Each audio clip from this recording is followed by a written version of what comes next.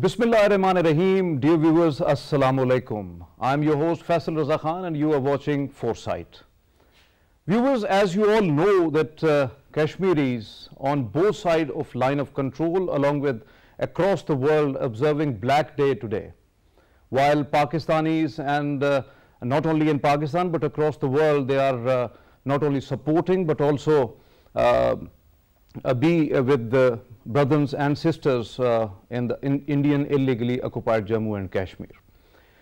Kashmiris have been facing the worst kind of Indian-sponsored, state-sponsored terrorism since October 27, 1947. Unfortunately, the United Nations Security Council resolutions are still pending, and this Kashmir issue is still to resolve at the international arena. On 5th of August 2019, when India revoked Article 370 and 35A and inflicted another kind of terrorism upon the Kashmiris, and that was and that is the demographic changes, alteration in the geography, and Kashmiri's identity is still questioned. There was a sheer attack by the Indian supremacists, extremists, and followers of Hindutva regime on Kashmiris. This issue is a grave one, and that's why whole of the world community is still mum at this issue because of their sheer interest with India.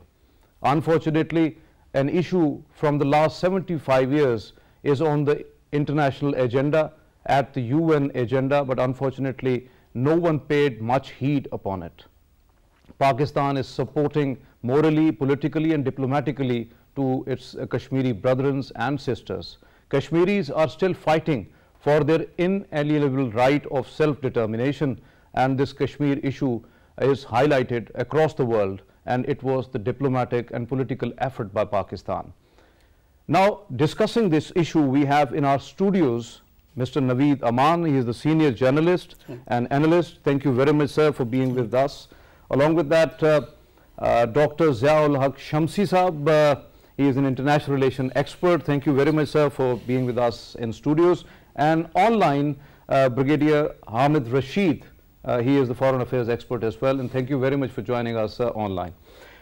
Starting from you, Naveed Saab, how do you see particularly the Indian state-sponsored terrorism inflicting a lot of pain to the Kashmiris, and unfortunately these human rights violations are not very well taken by the international community? Yes, Faisal, since October 27, 1947, India has occupied that part of Kashmir, and since then they are continuing their occupation on Kashmir against the will and the wishes of the Kashmiris. The Kashmiris, they have been struggling for their right of self-determination since long, and they have been deprived of by the Indian authorities, Indian different political parties, whosoever came to rule India. All of them, they have been depriving the Kashmiris from their right of self-determination. And since then, in 1947, 1948, in Qaid's life, Quaid-e-Azam Muhammad Ali Jinnah, categorically he said that Kashmir is the jugular vein of Pakistan. And we believe that Kashmir is the jugular vein of Pakistan and is a lifeline of Pakistan. So Pakistan is a party to Kashmir. It's not the part of India. Pakistan and India, if India claims that Kashmir is a part of India, we claim that the Kashmir is a part of Pakistan. And the Kashmiris, they have their will to be the part of Pakistan, or they want to get rid of Indian authorities or India. What India has done so far in Kashmir is only atrocities. So, Dr. Shamsi Saab, when we are talking about particularly the Kashmir issue, there are 18 resolutions passed by the UN Security Council and abundant resolutions by the UN General Assembly as well. So, why international community is not paying much heed to it, and why they are not making India accountable on the human rights violations and atrocities, whatever is going on in the illegally occupied Jammu and Kashmir? Thank you, Faisal. Bismillah ar-Rahman ar-Rahim. Actually, whenever 27th October comes, it's not only a black day in our lives, but it's the beginning of a very painful history. We have to go back, before I respond to your question, we have to go back into each and every date and event that was taking place from 26th October onwards, when the accession, so-called accession, was signed by Maharaja Hari Singh. It was signed under duress, number one. Number two, there were certain conditions to which Sheikh Abdullah was party. 27th, the Indian troops land and start to occupy and start to push the resistance back. 27th, on the same day, Qaid asks Army Chief General Gracie to send troops, and he refuses. He says it is the decision of the Supreme Commander, who was Auchinleck, that between the inter-dominion wars, the British officers will stand down. So he refused to.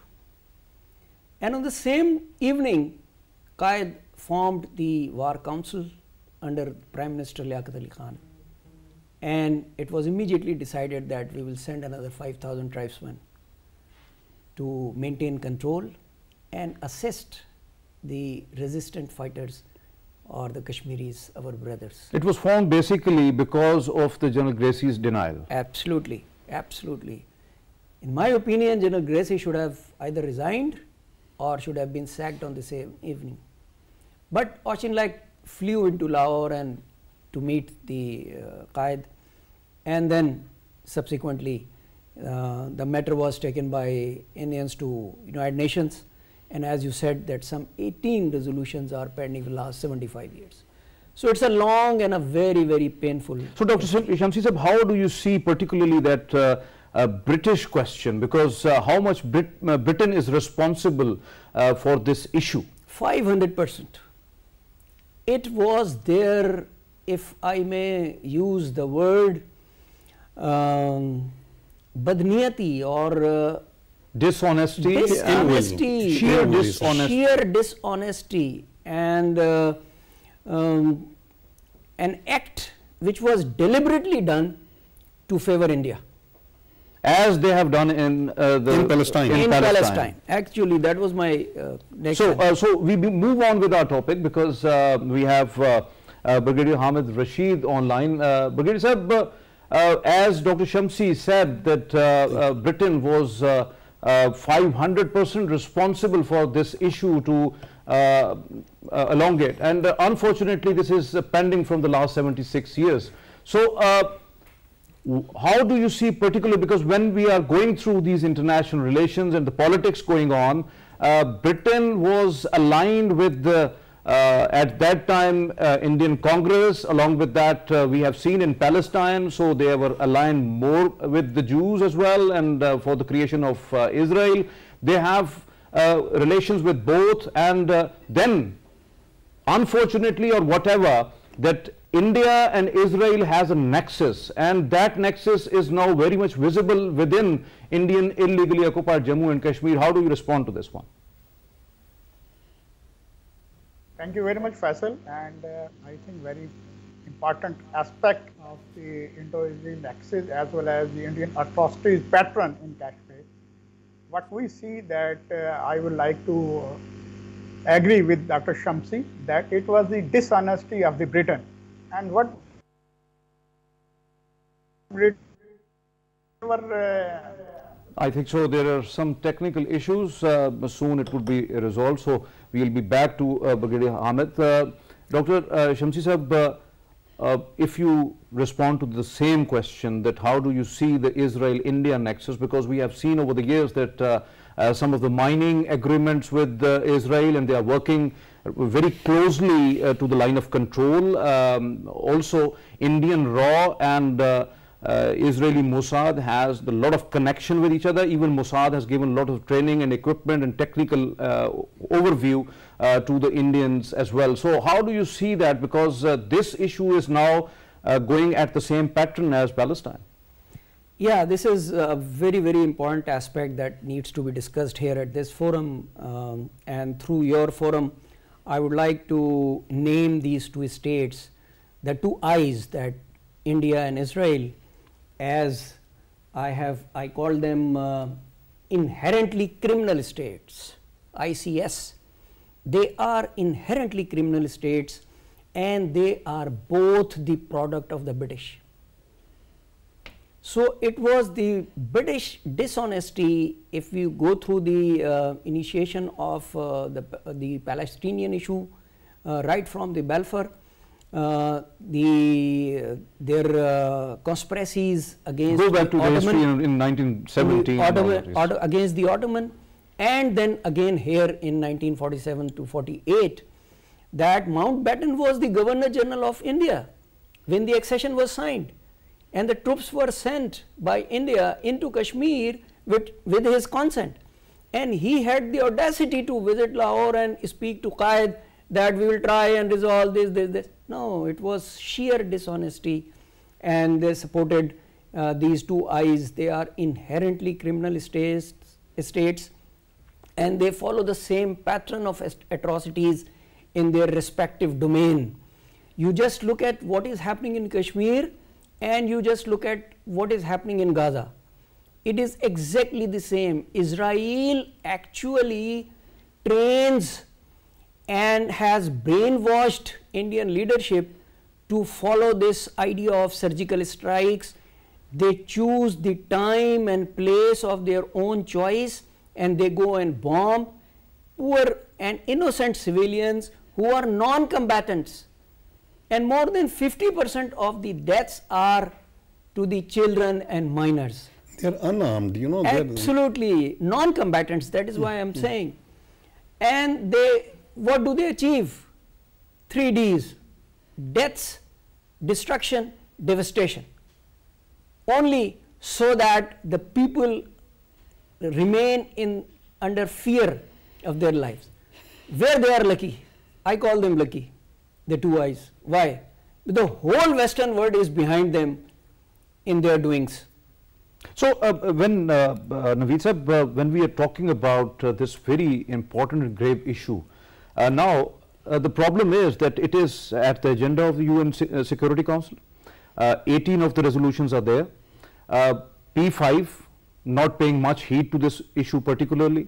Whenever it comes Pakistan-India question, the Kashmir question, there are closed door discussions, but unfortunately nothing coming out. America and rest of the countries are at the backing of the United Nations because they are the huge funders, 20% of the financial assistance given to the United Nations. But United Nations seems that they are weaker when there is the question of Kashmir. So how do you see this aspect, and what about the Muslim Ummah? Not only about Kashmir, if we talk about Palestine as well, on both of the issues, United Nations and the entire world seems to be very weak as far as the American influence and the British influence is concerned. You are talking about the role of Ummah. Yes, the role of Ummah is very important.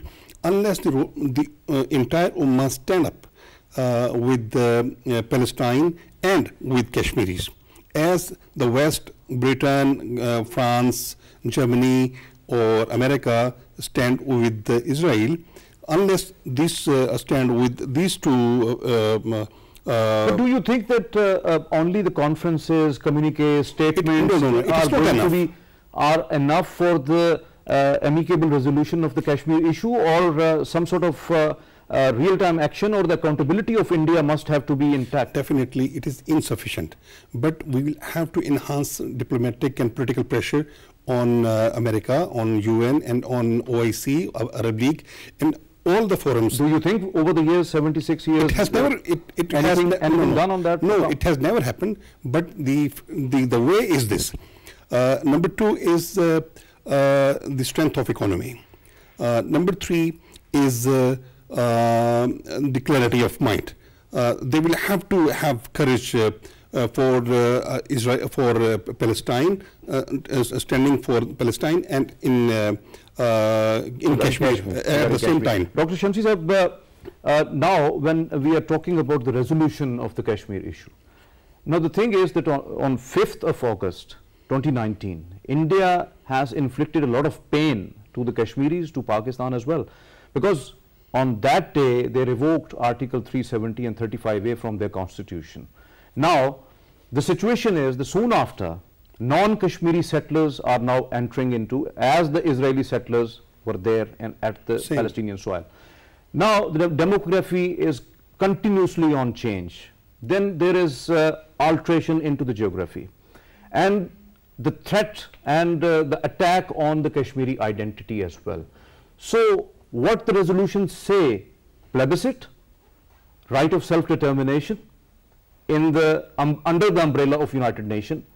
But if there would be a demographic change and the population change, do you think that when non-Kashmiris entered into Kashmir, there would be their majority or something like that? Do you think that it's going to work when we are talking about the resolutions? No, I don't think so.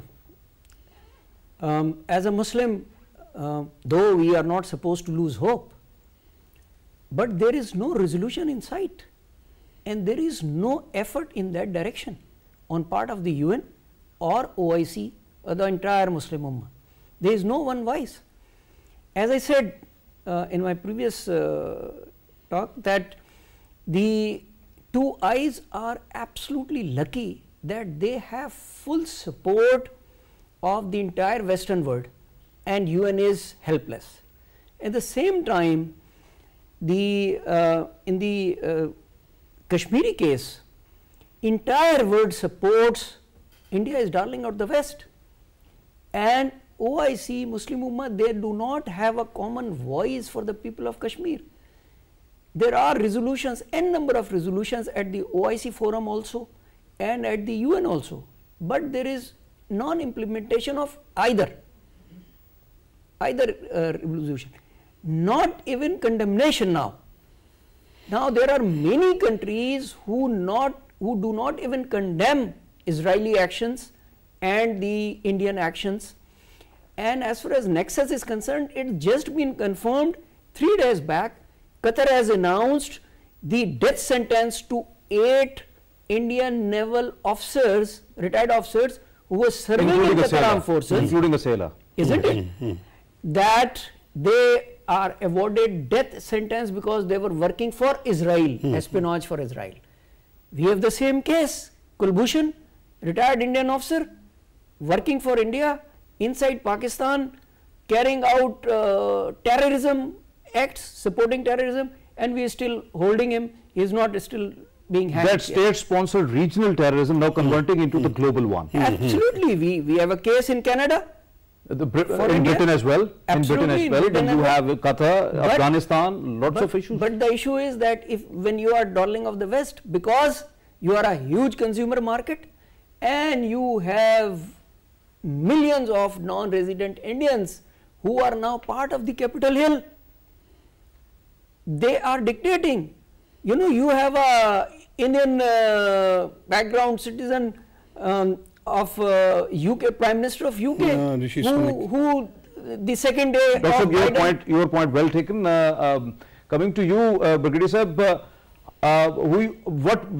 when we are talking about particularly the Kashmir issue and Indian enhancement in its defense arsenal, particularly with the help of Israel and lots of surveillance equipments and all that, and they are stationed within illegally occupied Jammu and Kashmir. They are having the mining contracts to the Israeli companies right at the line of control. So how do you see strategically, defense-wise, how it's going to be a threat for Pakistan, particularly for the innocent Kashmiris within Kashmir? We have to see in a broader picture now that it is not only the surveillance equipment and as well as the other arsenals being given to India, it is the training being imparted to India also, not for the military, but also for the strategic gains. And somehow the very false impression of the Europe and America to use India as a leverage for containment of China is being exploited by India. And on the other hand, what we see that being the champion of human rights, the US and Europe, they are keeping mum for against the Indian atrocities for Kashmiri people. And as we see that now India getting all the armaments, the technology for spying also, India is trying that they should also follow the footprints of the Israelis as they are now getting land being captured from the Palestinians. India is also changing the demography of the Kashmir. The complete rules for the what we see Kashmir electoral areas has been changed, which are going to basically have a very disadvantage effect on the Kashmiris. Their majority is being now converted into minority. Agrees to the plebiscite. I think so. I think so. There are some technical issues, so we will be in touch with Brigadier Saab as well. Coming to you, Naveed Saab, when we are talking about this particular issue, because now this is exploited strategically as well, and there is a containment of China policy of the West. Along with that, India is a part of that whole gambit. Israel and India has a nexus, and jointly they are doing a lot of things. Do you think that they have converted this Kashmir issue into their own favor, to have an area which is very much secure to look into the region and to gain their objectives internationally? Oh, definitely. According to the Western and the American design, Kashmir serves the purpose of the American and Western interests in the region. Through India? Through India, yes, definitely, because India is having control and occupation on that part of Kashmir. And if the American and the Western interests are served against China in based on Kashmir, it will help them a lot. But definitely it will be a point which can create a big problem for the entire region if it happens. So as far as the Kashmir is concerned, if we go to Middle East, Palestine and that Gaza, that is a place where now West, Britain and Israel, they want to create that buffer zone and that piece of land for the same purpose, to control Middle East. In the Middle Eastern countries, Qatar is there, Bahrain, UAE, Kuwait, and even Oman is there.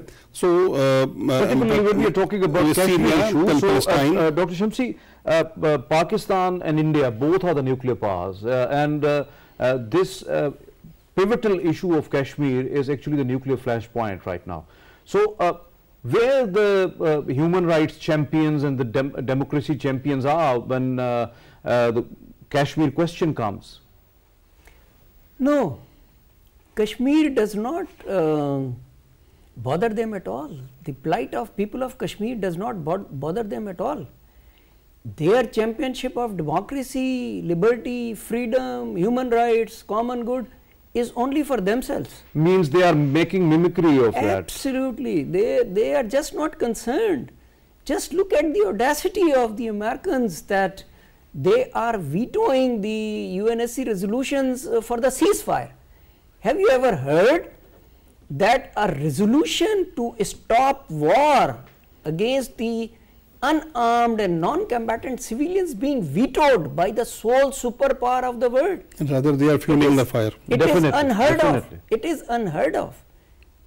But this is what is happening right under our nose only because the Ummah is not united. Whereas this is a huge issue. This is a huge issue. Whereas the entire Western world is united. Viewers, we have Mr. Altaf Wani. He is the senior leader of All Parties Hurriyat Conference. Most welcome to you, sir. Thank you, sir. Altaf Wani sir, today on both sides of the line of control across the world, Pakistanis, Kashmiris are observing the Black Day, and Pakistanis are always very vocal on particularly on this issue. But how do you see the recent and current circumstances of the illegally occupied Jammu and Kashmir when India is all out doing everything whatever they want and there is no accountability by the international community? Thank you for having me. Actually, there was never an accountability of the Indians what they are doing there. That's why the Indian government became so arrogant over the last 76 years. They have brutally massacred the people of Kashmir. They have conducted massacres in Kashmir. They have violated each and every right of Kashmiris. And in current circumstances, when we see around the globe, when we look around the globe, we could see that they oppress people everywhere. They are not listened. It is only the oppressor who is being listened, who is being consoled if she or he has any kind of loss. It is only the oppressor which is being heard, not the oppressed. That is what has led the Indian governments to do all this. But having said that, you know, the people of Kashmir for the last 76 years have fought against India, against Indian oppression, against the Indian tyranny. So their sheer the support they got from the people of Pakistan and the valor they have in them that they want to defeat the nefarious designs of the Indian state. They must think that we have humiliated the people of Kashmir. We have harassed them. We have intimidated them. We have vilified them. But they have not defeated us. The people of Kashmir are not defeated. They are very much there. They know the designs of their enemy, and they know how to live under these current circumstances, how to rise again against it. So that is why, under current circumstances, when India says to the international community everywhere that Kashmir is normal, there is normalcy, but they don't allow anybody to come there. They have closed the Jamia Mosque.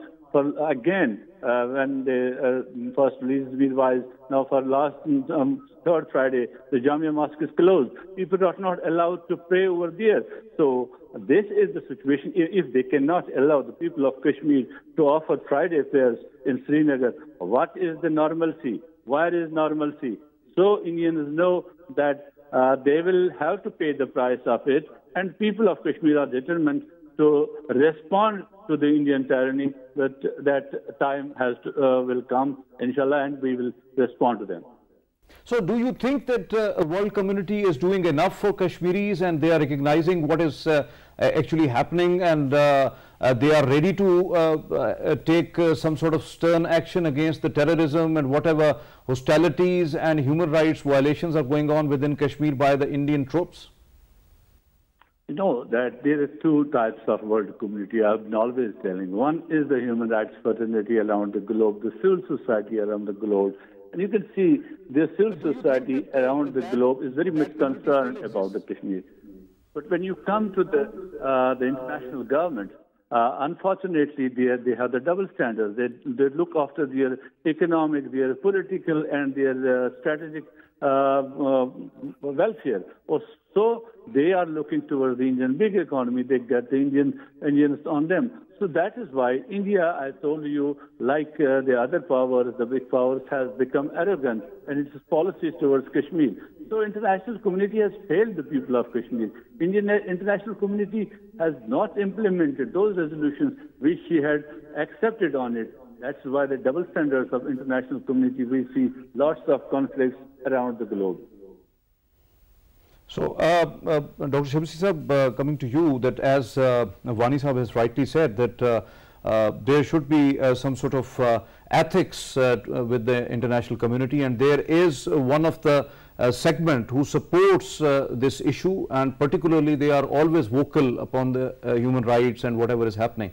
But do you think there is any room within the international relations or regarding ethics and human rights and democracy and all that? These are the beautiful words, but do you think that they are always calling that peace is a luxury, basically? If the powerful wants it, then there would be a peace. If they don't, there would be a war.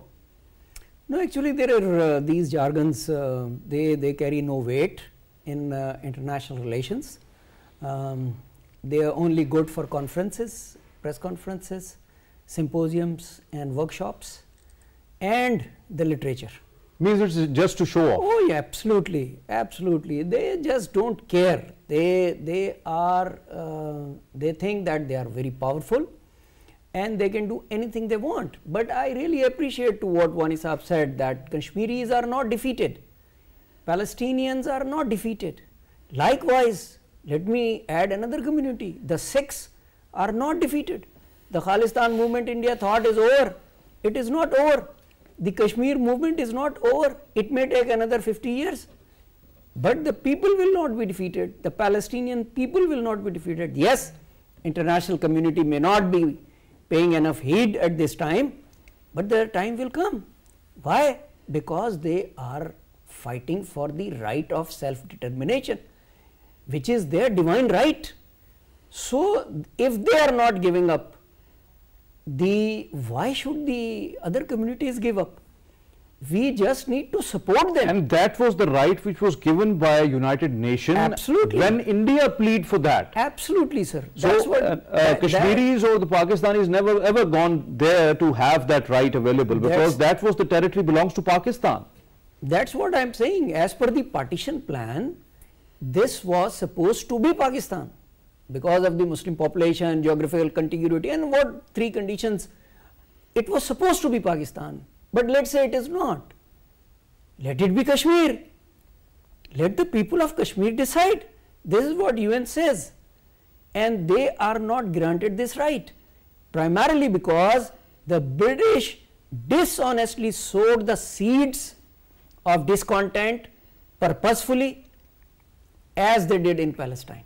Definitely. Dr. Shamsi Sahab, we have Brigadier Hamid Rashid with us. Brigadier Sahab, another very important question regarding Kashmir, and that is about the leaders of all parties Hurriyat conference, Hurriyat leaders overall, because they are incarcerated and they were tortured, they were sentenced to death in frivolous cases, unfortunately, and at the same pattern India is going on what they have done with the leaders of Khalistan. So now the first tier leaders are behind the bars and they are facing the fake cases. Along with that, there are other dynamics of the human rights activists, journalists and all others. Internet was stuck from the last many years. So how do you see that the plight of the Kashmiri leadership, and India wants them to remove or to just get them away, unfortunately, so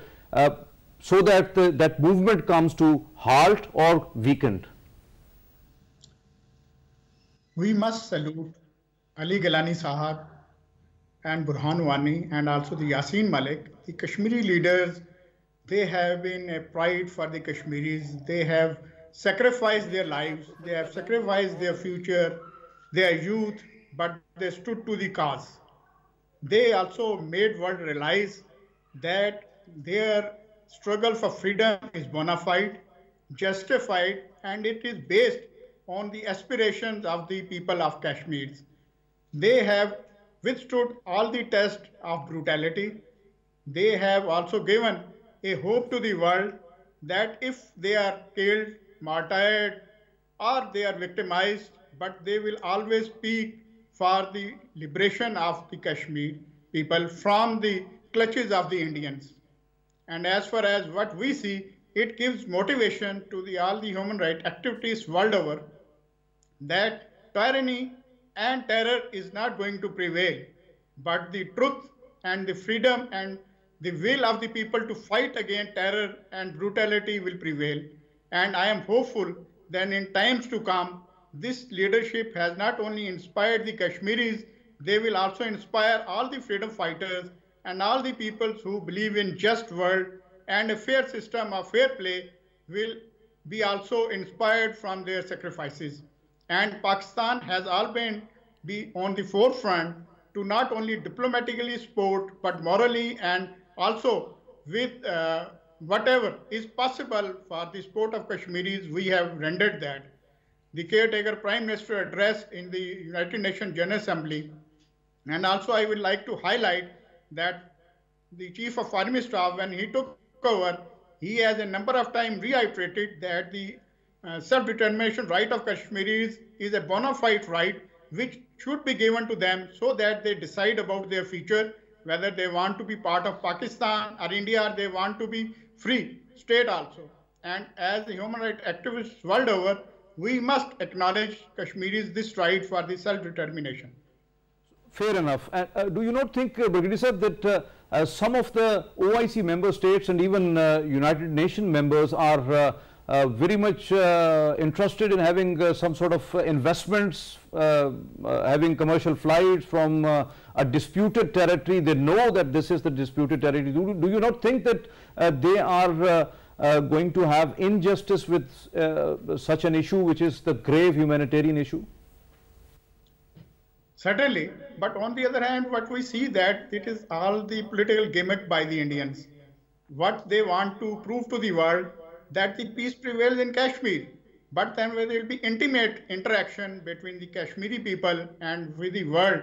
And also for the Gulf state, they also know that the Indian atrocities will be observed by them. And what we see that OIC a number of times has asked about the Kashmiris to be given their right for self-determination. But I think the diplomatic efforts, if they get momentum, and now we see that the world has brought Gaza in focus, and I think with Kashmir also projected and diplomatically pursued, it will also have an effect on the global community that along with the Gaza, Kashmir also need a lasting peace in the region.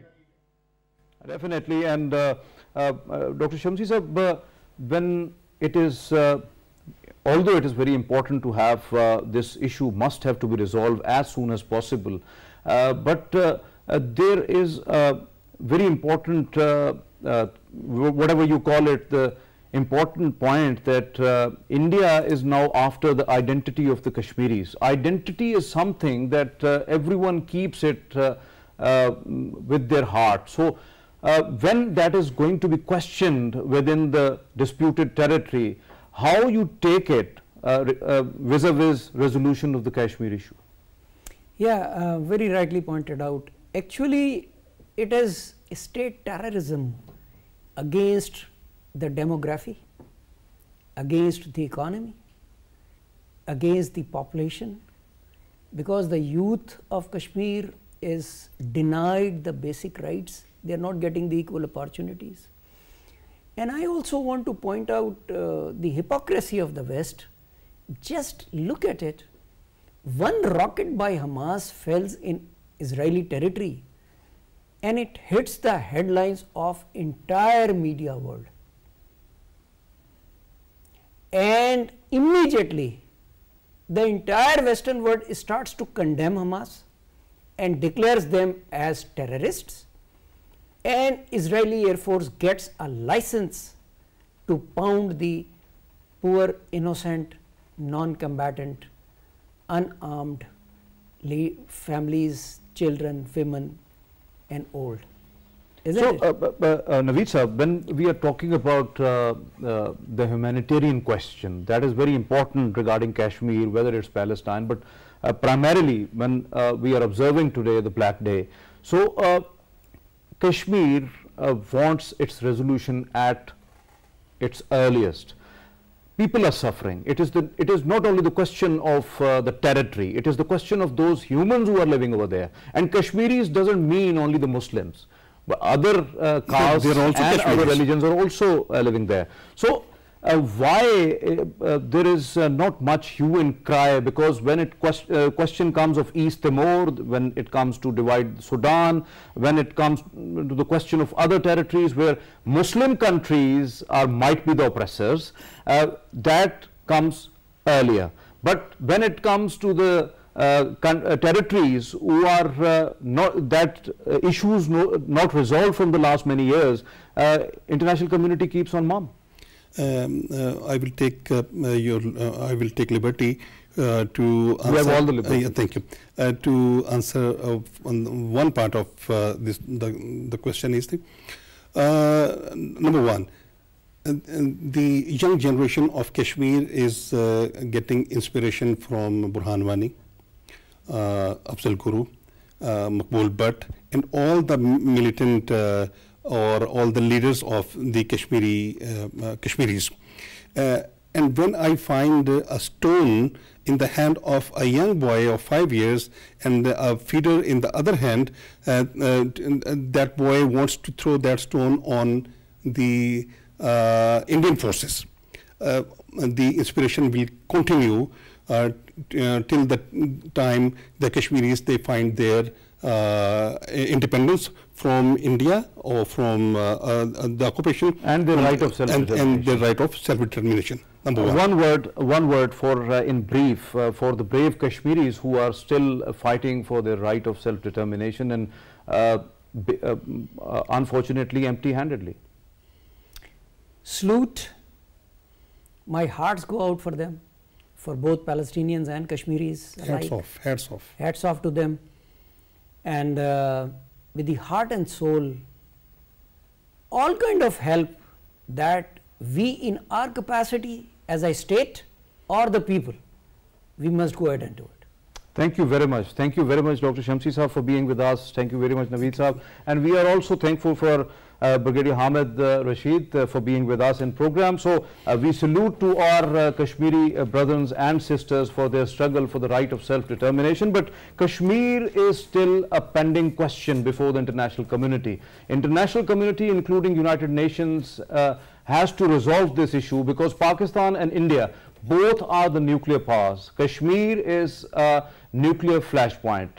It's going to be a huge disaster if this issue is not going to be resolved as soon as possible. This day actually wants it that this issue must have to be resolved as earlier as possible. This is today's Foresight. Thank you very much for watching Foresight. This is the time to sign off here. Allah Hafiz al Nasir.